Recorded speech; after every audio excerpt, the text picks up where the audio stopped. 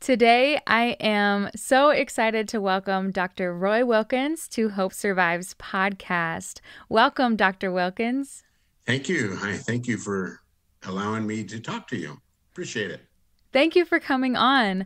So, Dr. Wilkins is an expert in sleep medicine, and today we're going to talk all about sleep and the importance of sleep to brain health and how it relates to sleep after brain injury. So, to start out, Dr. Wilkins, can you introduce yourself a little bit, share why you're so passionate about sleep? Okay, I will. Hopefully I can give you the brief synopsis here. By training, I'm a chiropractic neurologist, and I have been exclusively doing sleep medicine for the last almost 20 years, since 2003. So I've been just doing sleep. That's all I do. I used to do general neurology and do all the stuff that the other neurologists would do. But I was involved in an accident years ago. I head-on collision where I was personally had a traumatic brain injury and find myself woke up in the hospital about 4 days later. And it led me to an introduction to some people that tried to encourage me to do sleep. And the more I looked into it, I said, hey, I can do this. And so I was fortunate enough to able to do the American Academy of Sleep Medicine's waiver B sleep fellowship program. I did that back years ago with a prominent physician that was one of the first in sleep medicine in the nation. And so I felt really privileged to be able to do that. And since that time, I've been doing sleep medicine ever since. And I enjoy it. I like it. That's great. Can you share a little bit on how your traumatic brain injury experience affected you? The first thing it did it, obviously I spent some time in the hospital. I was unconscious for about 4 days. I remember coming to and had no idea where I was. And it was interesting. It was when I had my neuropsych evaluation in the hospital, I did pretty poorly. They tell me later that I scored at a pretty low level, way below my level of education. And of course, I did therapy and things in the hospital. And I remember one day the therapist or the doctor came in and I said, I want to go home. I'd been in the hospital for 10 days. I said, let me out of here. I want to go home. And she said, listen, you've got to, we'll see how you do tomorrow when you do your neuropsych evaluation. Let's just see how you do. And so I did that. And then, of course, that's a several hour procedure. And I remember doing that. And I remember when we got done, the doctor just looked across at me and she just stared at me. And I said, oh, no, I flunked, didn't I? And she goes, no. She goes, we don't see this very often. She said, you should be patients like you that have had traumatic injuries like you. She said, they're still in the hospital months, weeks, sometimes longer. She said, I don't know how to explain this. She said, you're back to normal. Now, of course, they released me. I was not back to normal. There were some things that was obviously some residual things that I've noticed, and I actually have some residuals from that head injury. In fact, one of the residuals that I have now is I have a right superior quadrantanopia, which means that this upper field of vision right up here in this upper quadrant, I don't see very well. And so if things are in that plane, I can actually bump my head and not even know that those things are there. So I was left with some residual things from a brain injury, but for the most part, I recovered. And one of the things that obviously at that time that really helped me, interestingly enough, is music. Isn't that crazy? I could not, I'm a big country Western fan. I love country music, but I couldn't listen to country music. I couldn't listen to the hip hop stuff. It just drove me nuts. The thing that calmed me down the most was the classical and hymns believe it or not. And I would spend hours listening to the hymns. Now, one of the things that occurred in my injury is not only did I have a head injury, but I had fractured my femur, and it was in about 12 pieces, and so it was held together by a rod and stuff. And so I had some other injuries, and I chest injury and abdominal injury and knee injury and back injury and some other things. But it was really interesting mentally. I really, in those initial days, that's what calmed me down the most. That's what soothed me. That's what made me feel at peace. Was, interestingly enough, listening to hymns. I couldn't watch TV. It drove me nuts. I couldn't read. I remember trying to read, and the words were jumping on the pages, and I couldn't read. But I remember listening to music, and that was awesome. But long story short, as I recovered, I used to rent an office from a gentleman that had a medical supply company, and he said, Dr. Wilkins, he said, we really need someone to do sleep medicine. He goes, we don't have anybody up here to do it. And I said, well, I was trained a little bit in it, but I really don't know that much. And he said, no, you should do it. And so I looked into it, and then, of course, applied for a fellowship and was able to do that, and was introduced to some good people and was able to do that. But ever since then, I've just dealt with sleep, and it's been both very rewarding, and of course, it's been very therapeutic for me because I had a brain injury, Yeah. Wow.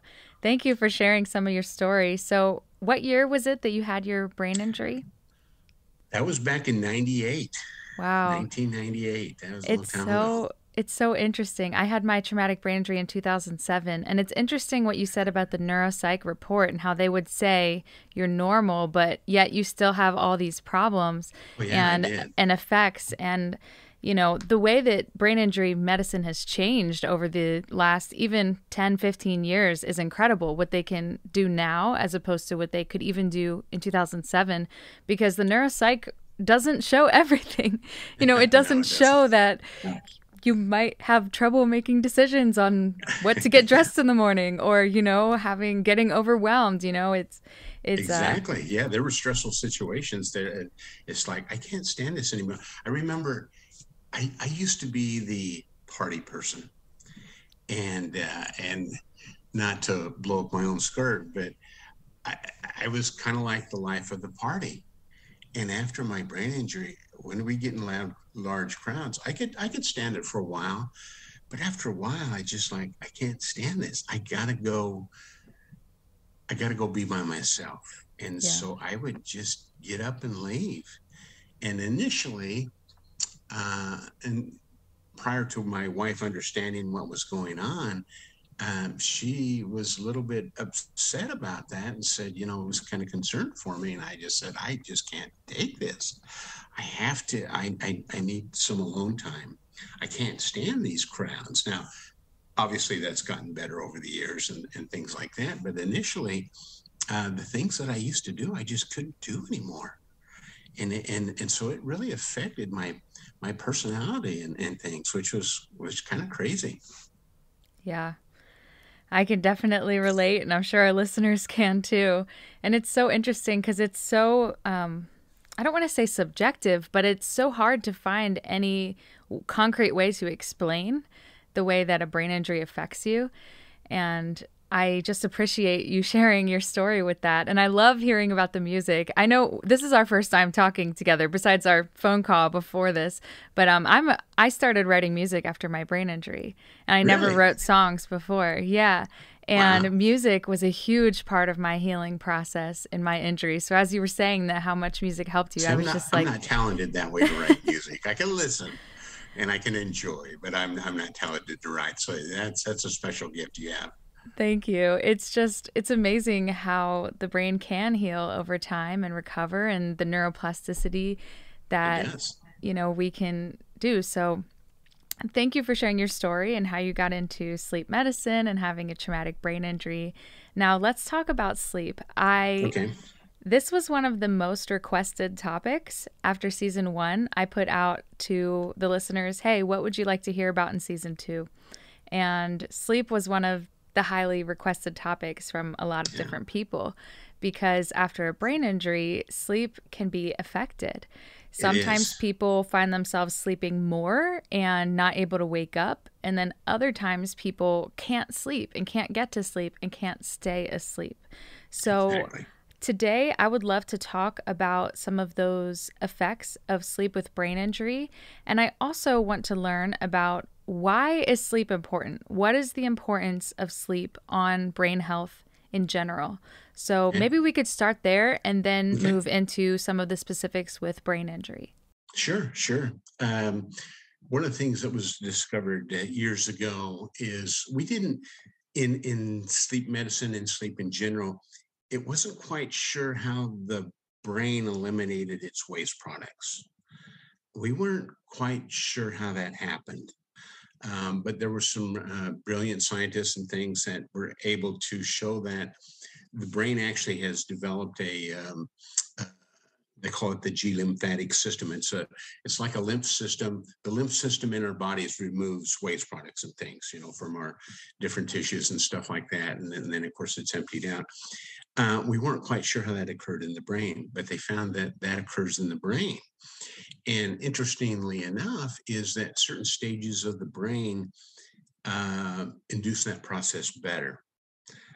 Specifically in what we call slow wave sleep, the brain is actually replenished itself better and is able to remove those waste products during that period of time than in other stages of sleep.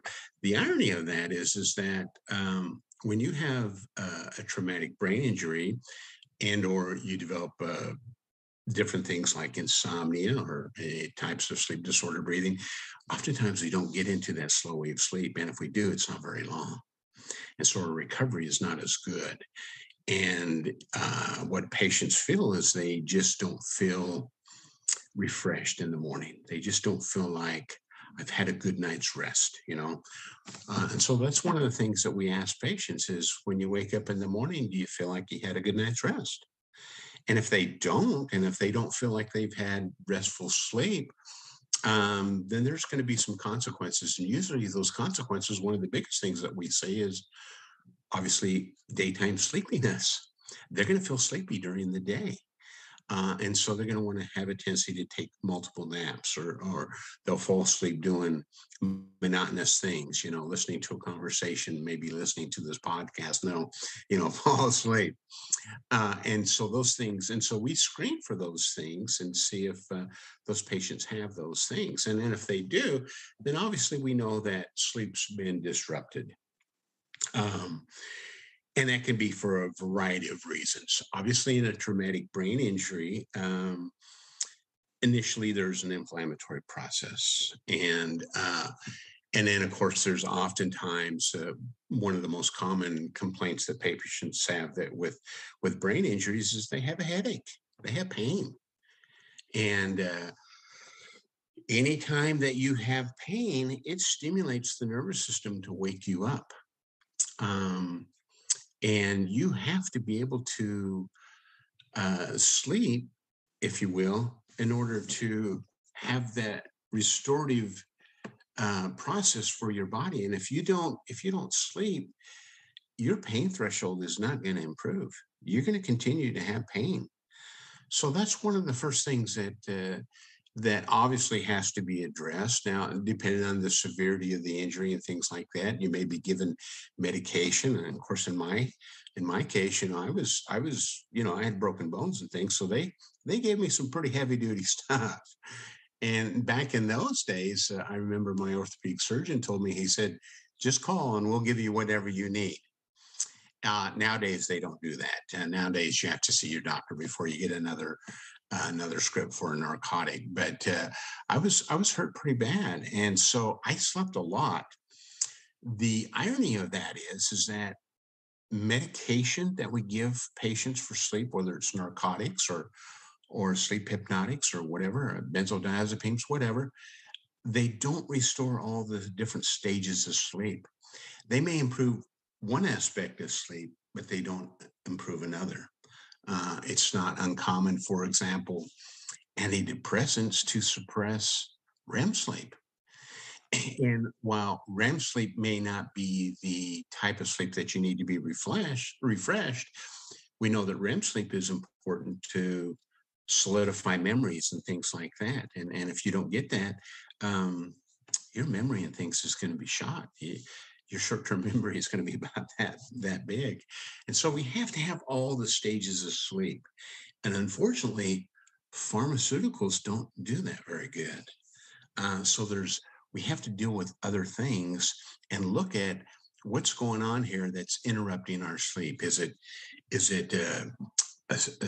pain? Obviously, that needs to be dealt with. And is it a psychiatric disorder? Is it insomnia?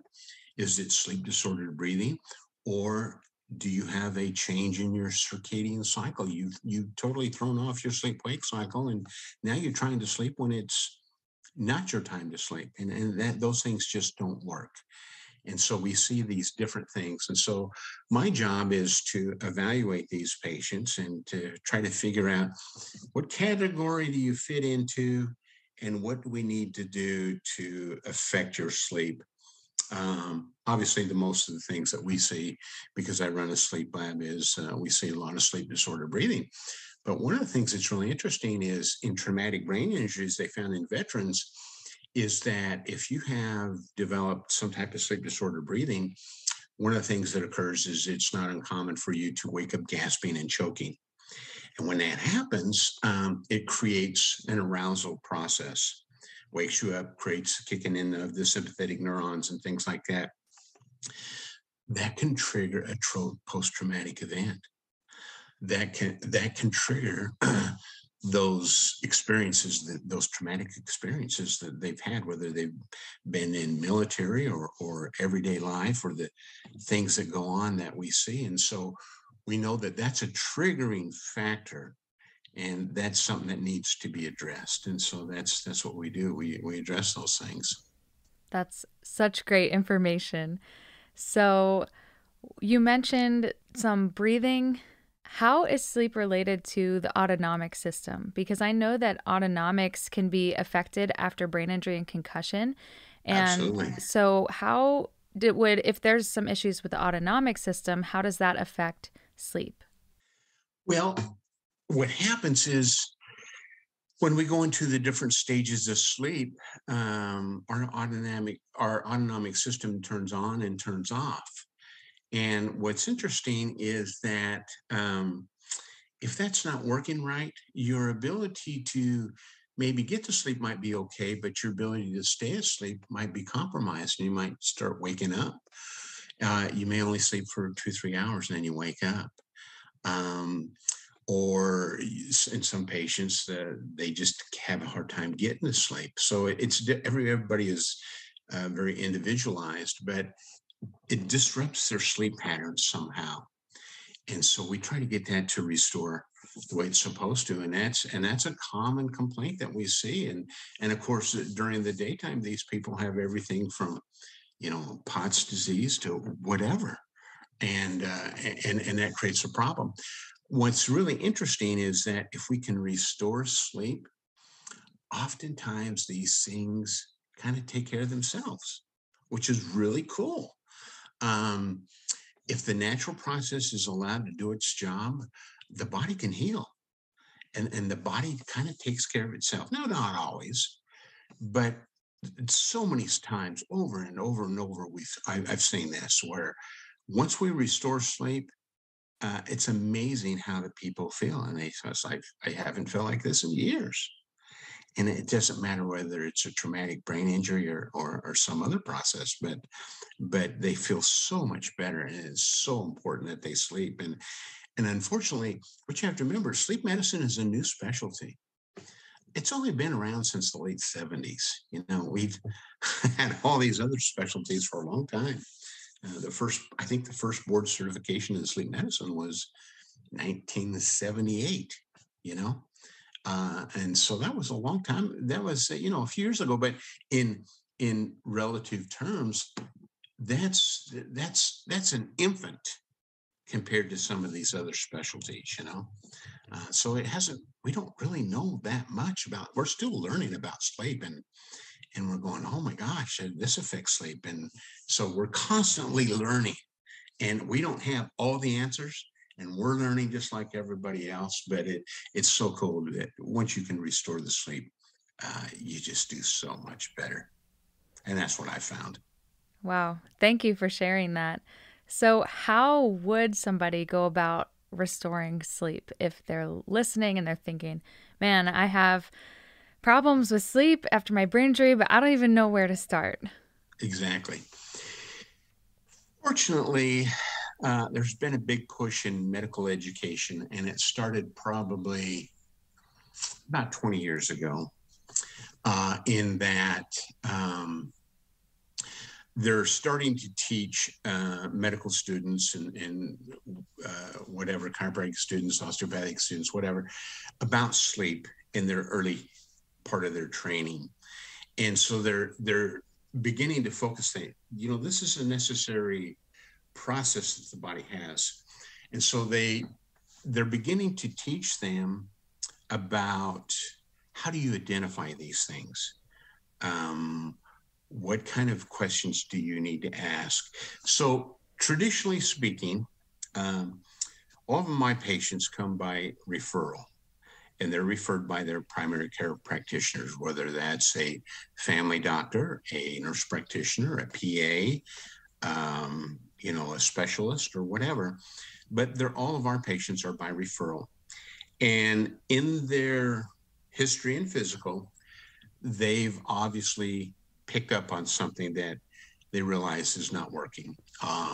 So we follow that up with what we call a sleep questionnaire. And then we specifically ask about sleep. So one of the big screening tools that is required now by insurance companies is they want to see, for example, an Epworth sleepiness scale. Do you have excessive daytime sleepiness? In the military, they use the stop bang questionnaire. I don't know if you've ever heard of that. And those questionnaires basically are assessing your levels of daytime sleepiness.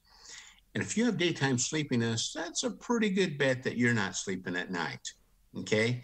Now, there's various causes for that, but then we question those patients and we do an exam and things, and we say, okay, what category is this falling into?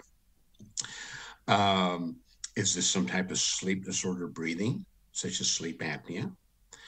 Or is it a circadian rhythm problem, such as they're out of sync with their sleep-wake cycle? Is it some sort of parasomnia,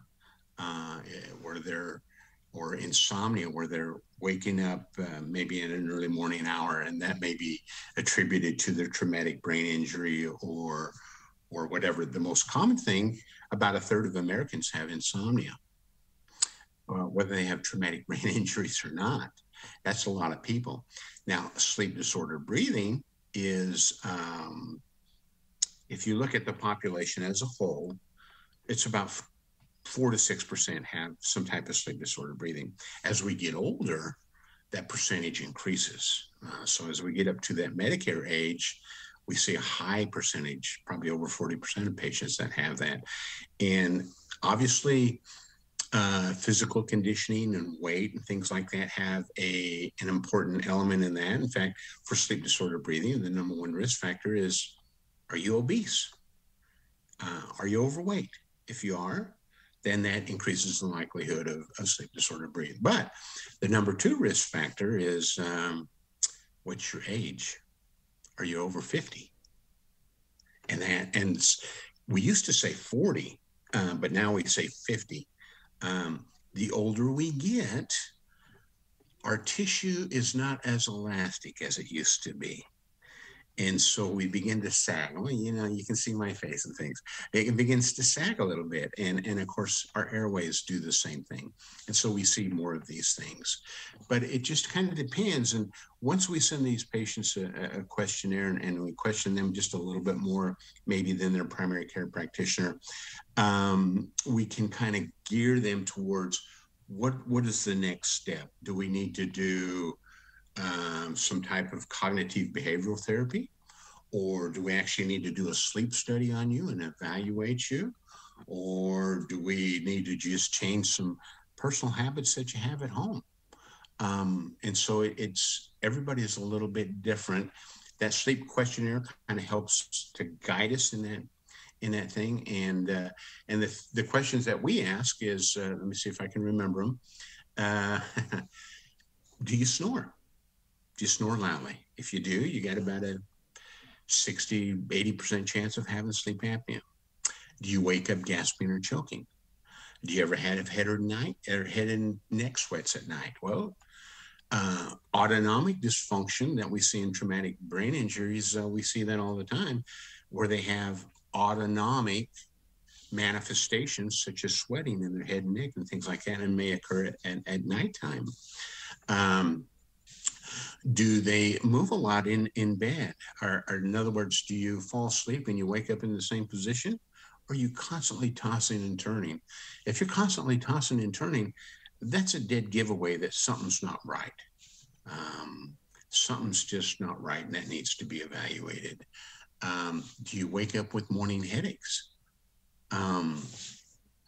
For example, if you have sleep disorder breathing, we know that every apneic episode, your oxygen level is going to drop and your carbon dioxide level is going to rise. When that occurs, that's going to affect the blood vessels in your head. And so if you have a precondition such as a traumatic brain injury, and you might be kind of suffering from this anyway, it's just going to make it worse. So we have very effective treatments for those things, but we got to figure out which kind of category they're in. Are we dealing with a sleep-wake disorder? Are we dealing with a breathing disorder? Are we dealing with some sort of what we call parasomnia? Parasomnias are abnormal things that occur in the night, like, for example, nightmares and things like that. And patients that have post-traumatic stress syndrome, oftentimes after TBIs, sometimes they'll develop things like parasomnias and things like that. And so we try to address those things. And if we can take care of the basics, then these people do better, and they do amazingly well. And for example, in insomnia, which I mentioned before, a third of Americans have insomnia. Insomnia, the recommendation is before any medication. It's really sad because most people that have insomnia, the first thing their provider will do is throw some medication at you. And that's probably not the wisest thing to do. The treatment of choice, or the number one treatment, is some type of cognitive behavioral therapy. I tell patients all the time that have like insomnia and things like that, I say, you know what, I can't force you to sleep, but I can sure make you want to sleep. And we do that by various tricks. For example, we don't let them take naps during the day. We eliminate caffeine at certain parts of the day. Sometimes we sleep deprive them as a therapy, and we do that. So we use these natural things which can affect the normal physiological process. And if we can balance those things together, then the body just kind of takes care of itself, and it heals so much better, so much better. So sorry, I'm rambling on. I'm sorry. No, it's great information. Thank you. Do not apologize. That's what you're here for. Okay. It's all really wonderful. I really appreciate you sharing those details, and especially understanding that if there is a problem with sleep, there's probably some other sort of root cause, is what I'm hearing. So Yes. not everyone's going to have the same cause, but they might have this, they might all say they have trouble sleeping, but they might Yes. all have different reasons behind it. And so it's really important to find why you specifically are having trouble sleeping. I know intuitively now, the the American Psychiatric Association and things like that, they don't categorize them like this. But in sleep medicine, what I like to do is I like to categorize patients that don't sleep very good. I want to find out is, do you have a hard time falling asleep, or do you have a hard time staying asleep? And to me, that speaks volumes. If you're having a hard time falling asleep, I know one of a couple of things is going on. Number one, your circadian cycle may not, or your sleep-wake cycle may not be in sync. In other words, you're trying to go to sleep at the wrong time. You don't fall asleep until 1 or 2 o'clock, but yet you're going to bed at 9. And you're just going to sit there for 2-3 hours counting sheep. And it's just not going to work. So that's one thing. The other thing that when we see sleep onset insomnia, oftentimes there is an associated, if you will, psychiatric or psychological problem. It's not uncommon to have anxiety. People can't turn their mind off. And so when they tell me that they have sleep onset insomnia, I go, okay, what does your mind do when you go to bed? Oh my gosh, I'm just rehearsing. My mind's just going a million miles a minute. I can't turn it off. So one of the little tricks that I like to do, I mean, yeah, you could sedate them and stuff and try to do that, but we like to take their mind off things.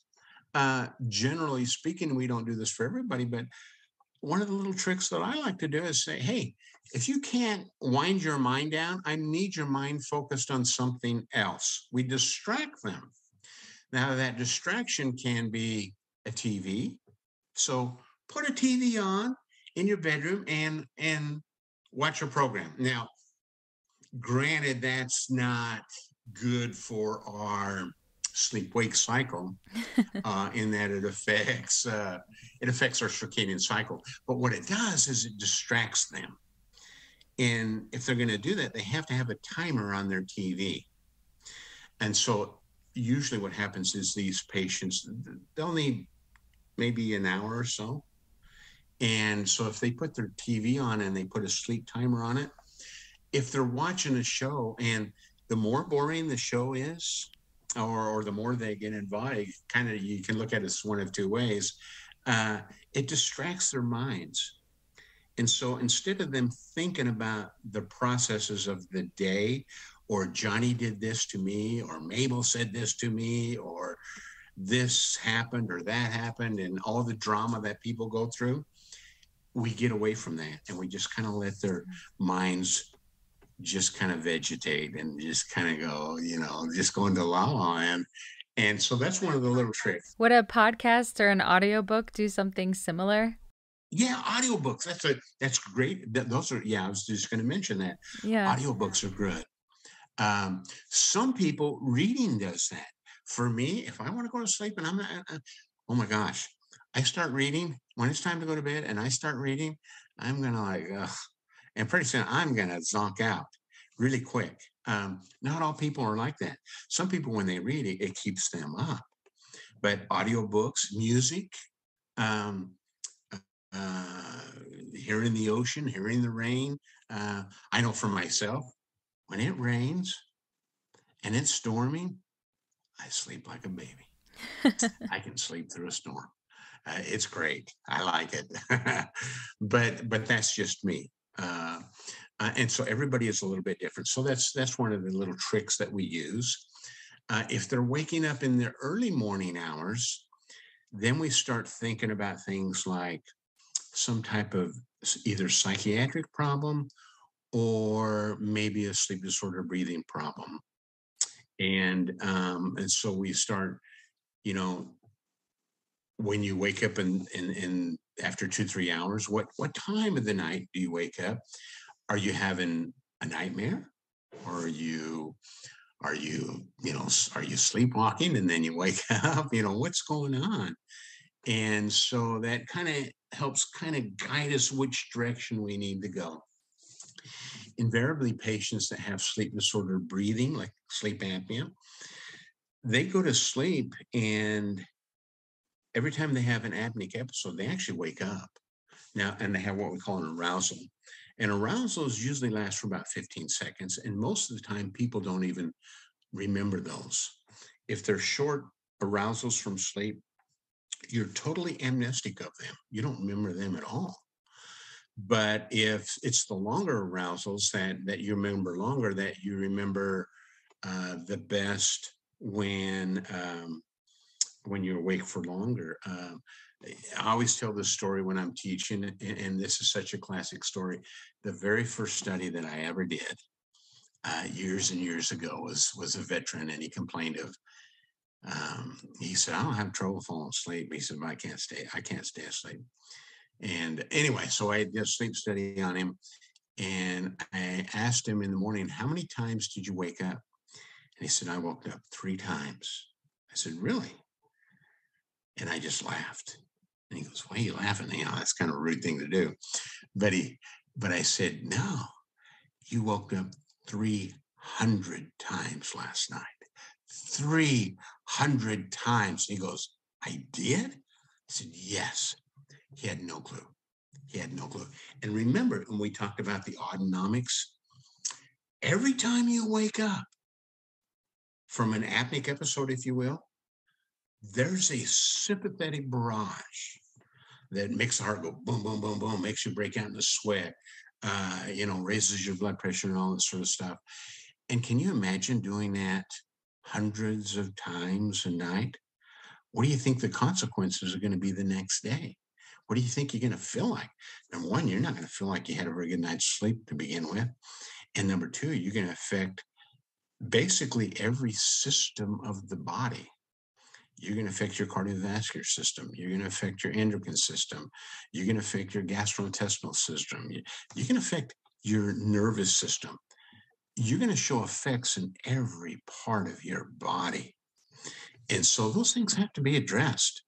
Are they psychiatric or are they, and if they're psychiatric, I remember when I was in medical school and I remember doing a psych rotation. And the psychiatrist, one of the things she had me do is I would go in and I would evaluate the patient first. I would, talk to him and do a physical on him. And then I would write up my little thing. And then I'd come back and show the psychiatrist and she would say, yay or nay, or, yes, this is good. And she gave me some really good advice. She said, "Dr. Wilkins," she said, "when you have a psychiatric problem, the first thing that's going to change before a psychiatric episode or a depressive episode or an anxiety episode, an affective episode," he said, "the first thing that you're going to see is a change in their sleep patterns." And I go, "Really?" And she goes, "Yes, that's going to show up first. You'll see that first. Their sleep patterns are going to change.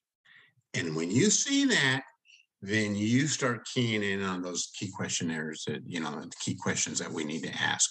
And I found that to really be helpful advice. And so that's one of the things that we have to do. Now, the irony of it is that oftentimes, if you can get them back to sleep, oftentimes the psychiatric disorder or the psychological disorder improves or may even go away on its own. Now, sometimes it doesn't, and I don't mean to say that there's no need to ever see a psychologist or psychiatrist. That's not true. Yeah, sometimes you have to. But if we can sleep, these things can go away. In traumatic brain injury, who do they usually see? Initially for pain, you're going to see, the family doctor, the internist, whatever. They may send you to a pain specialist, blah, blah, blah. But when these things persist, who do they start sending you to? Psychiatry, or maybe some sort of neurology. And that's typically the route that they go to. And it's, don't get me wrong, these doctors, they're doing the best that they can. And this is how they've been trained. Medical physicians are trained to give pharmaceuticals. And sometimes that works, but that's what they're trained to do. And sometimes that may not be the best thing. Sometimes there's other things that can either complement that or we can even do without that. But that's how they're trained. And no offense to medical physicians. That's how they're trained. They're good people. They're trying to do the best that they can. It's just that they're taught a certain bias. And that's what's so cool about sleep medicine is that we realize that if you don't sleep, it affects all these other areas. And let's get them to sleep. And sometimes these things will just kind of take care of themselves. And that's what's so cool about my job. That's so great. Thanks for sharing. And you were trained as in neurology? I was. You have an MD, right? Well, I'm an MD and I'm a DC. Okay. I'm a chiropractic neurologist by training. I don't practice medicine. I practice chiropractic medicine, if you will. I practice sleep medicine. That's all I do. Yeah. The majority of my time, I'm looking at sleep studies and I am writing a report and giving recommendations. And so because they're not my patients, these are patients that have been sent to us. And so I'm sending these patients back to their referring provider and saying, okay, this is what we need to do. That's great. You need to get them this device, or we need to do this, or you need to send them over and do this. And so that's my job. That's what I do. So for our listeners, you'd probably recommend, if they are having trouble with sleep, to get some sort of sleep study or to see a sleep medicine doctor. Yeah, you do. Sleep medicine doctors there's not enough of them around. So usually the first route is you see your primary care practitioner, whether that's a PA, a chiropractor, an MD, a DO, family doctor, whatever. And you talk to them and you tell them, I'm having trouble sleeping. And they may ask a few questions, and because they want to know, is this psychiatric related or is this related to something else? There are certain, for example, insomnia by itself is not a good enough indication to get a sleep study. You have to have something else. Like, do you snore? Do you get up at night to go to the bathroom? Do you have head and neck sweats? Do you wake up gasping or choking? Do you have morning headaches? If you've had those things, then yeah, let's get a sleep study. I think morning headaches would definitely be something that a lot of brain injury survivors can relate to. I know for me, there'll be days I would just wake up in pain before I open my eyes. Absolutely. So we do that, and then we'll do the sleep study. And the parameters that we're looking at on the sleep study is, first of all, we're looking at the brain waves. Now, so we're looking at an EEG. Now, in sleep medicine, the EEGs that we do are a shotgun approach EEG. They're a screen. We're not looking at every part of the brain. We're usually we have a couple of electrodes centrally, a couple of electrodes frontally, and a couple of electrodes occipitally. Usually, unless we suspect a seizure disorder or something like that, we usually don't put electrodes on the temporal lobes or anything like that. But we're looking at sleep, and we want to identify sleep. How long does it take you to fall asleep? How long do you stay asleep? And what stages of sleep do you go into? And that tells us volumes about your health. For example, patients who are sleep deprived will do a couple of different things. Number one, they have a hard time going into slow wave sleep. Okay. Number two, they stay in light sleep, which is, if you're in light sleep, that's stage 1 or stage 2 sleep, it's easy to be aroused. It doesn't take so much to wake you up. You hear a car outside, that wakes you up. Someone slams the door, that wakes you up. You hear TV in the other room, that wakes you up. And so in light sleep, we're going to see that type of thing. The other thing that we see when they're sleep deprived is, if they're really sleep deprived, we'll see them go into REM sleep at an earlier than supposed to. Normally, REM sleep should kick in once you fall asleep, should kick in about 80 to 120 minutes. Okay. And you should cycle between all your different stages.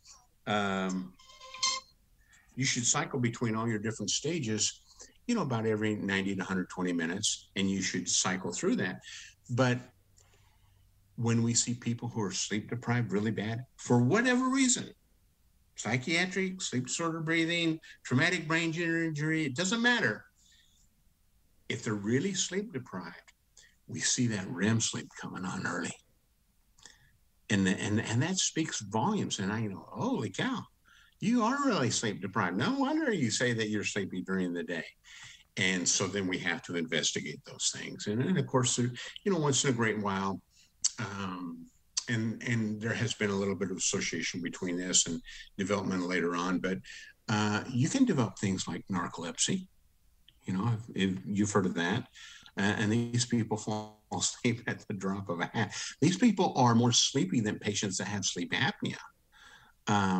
For example, when we have every patient fill out an Epworth sleepiness scale, and abnormal is 10 or more, and severe I would consider 16 or more. And when they get up to 18 or more on that Epworth sleepiness scale, that rings a red flag in my mind, and I start thinking about things like narcolepsy, and I start thinking about some of these other disorders, because regular sleep apnea, yes, it makes you sleepy, but it doesn't make you as sleepy as some of these other disorders. And so those are little cues that we use, and which bring up red flags for us that we can investigate further. But usually your provider will kind of do a broad screen to see if you need a sleep study. Most patients can actually do a home sleep study. Okay. The only problem with the home sleep study is there's certain limitations. Number one, with a traditional home sleep study, one of the things you're not looking at is you're not looking at brainwaves. We're looking at other things that we see that when you fall asleep, but we don't look at brainwaves. The definitive way to tell if you've fallen asleep is we got to look at your brainwaves, and that's called a polysomnography. Okay, but if you're you suspected some type of sleep disorder breathing, you don't necessarily need to see the brainwaves, because we can monitor the flow coming up the nose and the mouth, and we can monitor the heart rate and your chest breathing and stuff like that. And so most people can do a home sleep study. And there are some contraindications for home sleep studies. People that have parasomnias, people that have restless leg syndrome. If you're under 18 years of age, you shouldn't have a home sleep study. And so there are some different factors. But for the most part, most people can have it. If you're at high altitude, like our lab is, we're at 7,000 feet. And high altitude often induces a different type of sleep apnea that we don't see with lowlanders.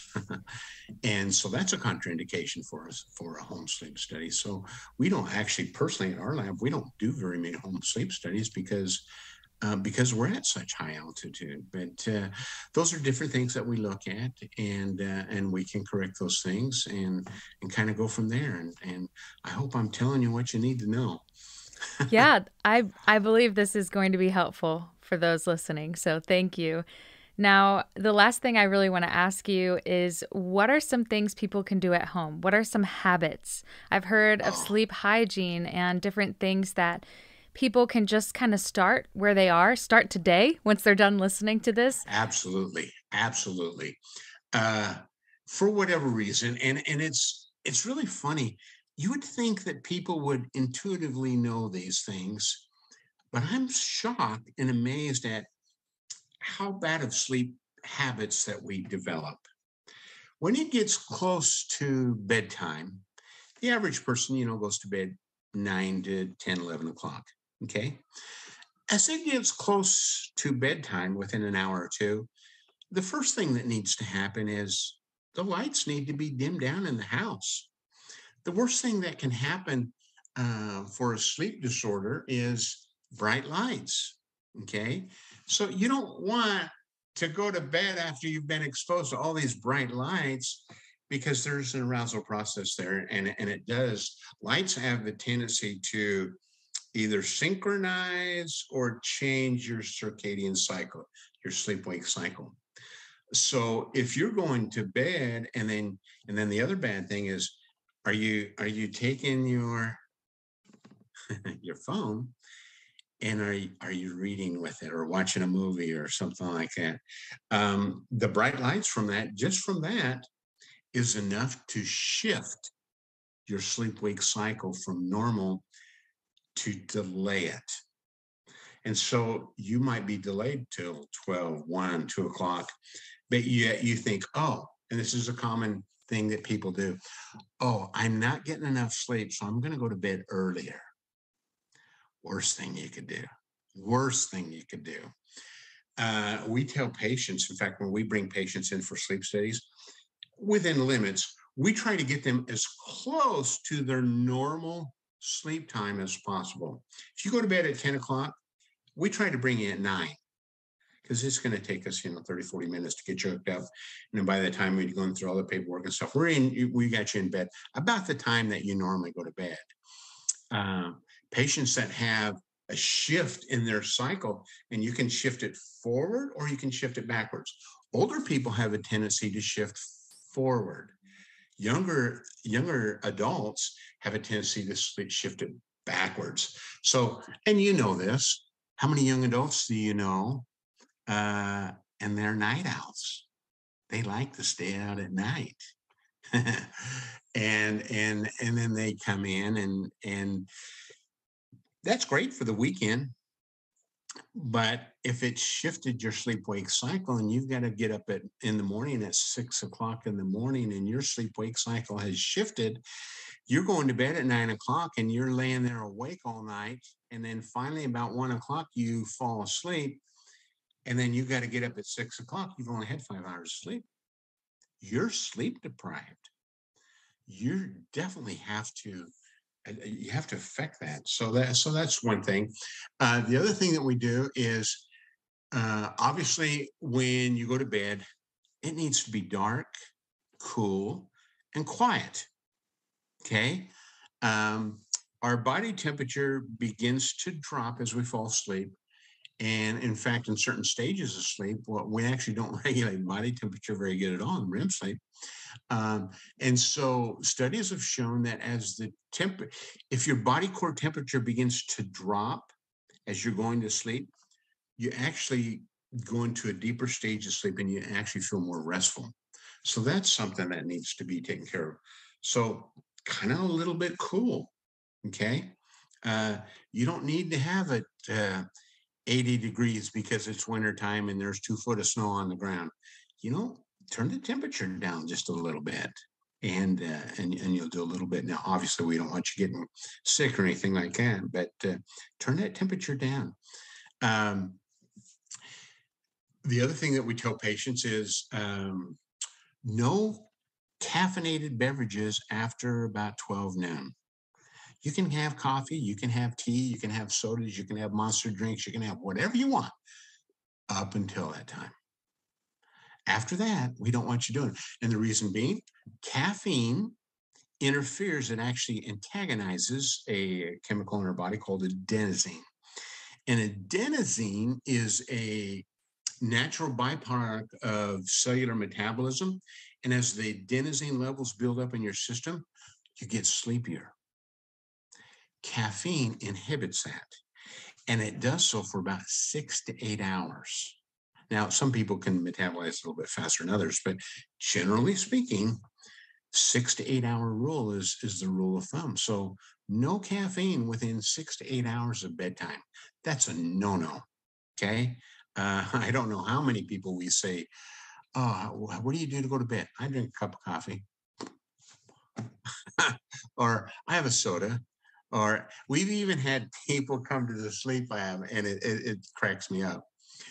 They bring in these, a 44-ounce drink and a soda, a Coke or something like that, and they set it on the bedside. I have to have this to sleep at night. And I'm going, no, you don't. This is making my job harder. And so we do that. In the morning, when it's time to wake up, after you've been in bed for 7, 8 hours, it's time to get up. Don't linger in bed. Get up and get exposed to light. The brighter the light, the better. And in fact, we use light therapy to shift patients' circadian cycles, whether they're advanced or whether they're delayed. And so at different times of the day, we can expose these to light and do that. And so those are the basic things that everybody should be doing.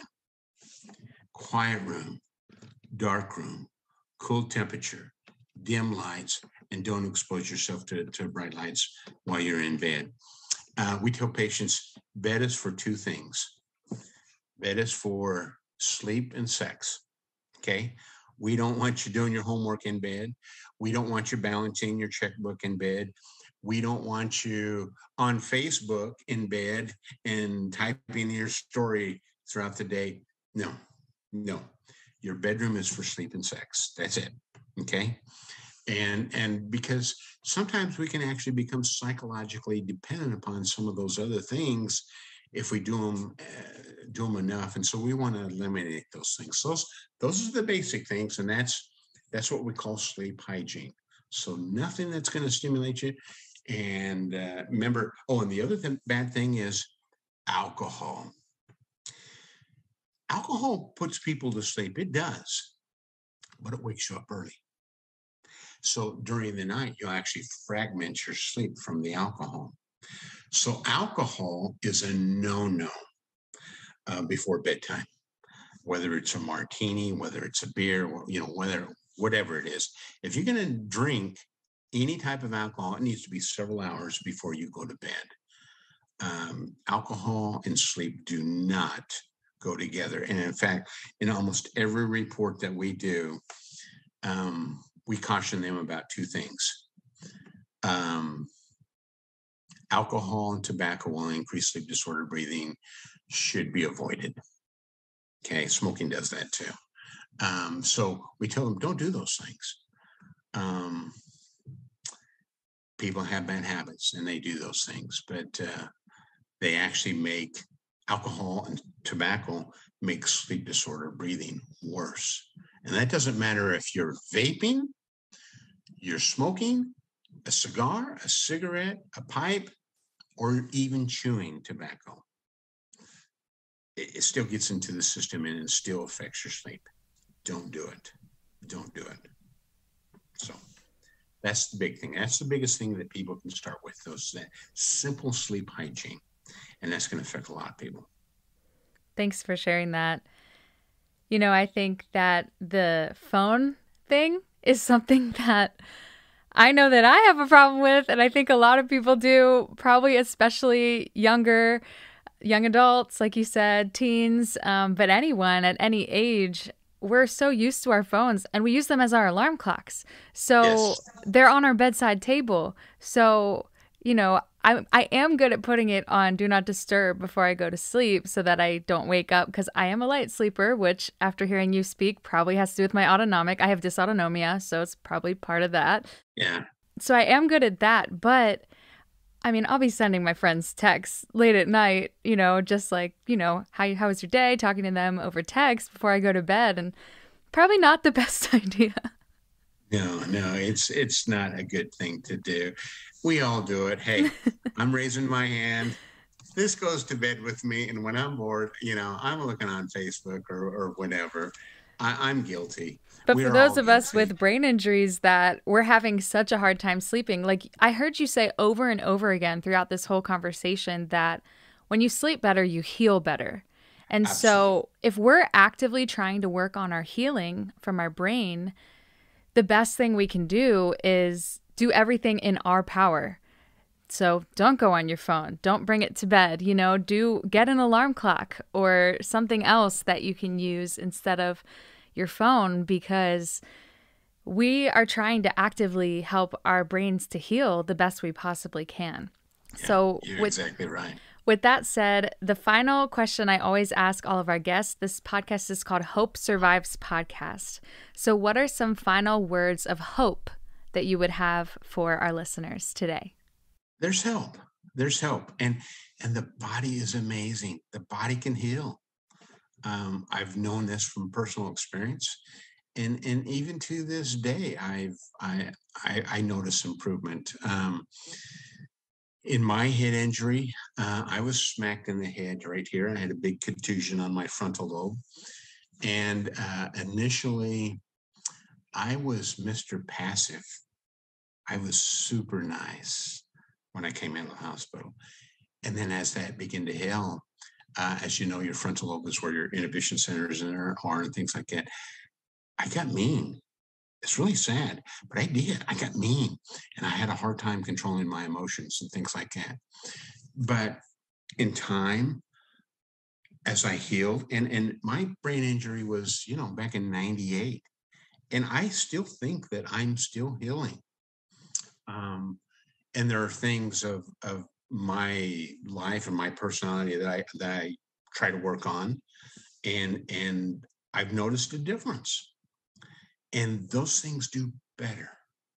And they will heal. There is help.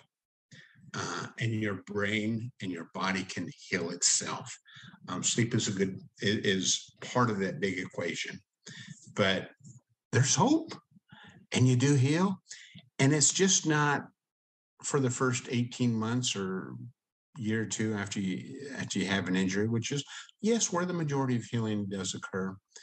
It occurs over years. So don't give up. If you have a setback, it's okay. We all do. We all do. There's hope.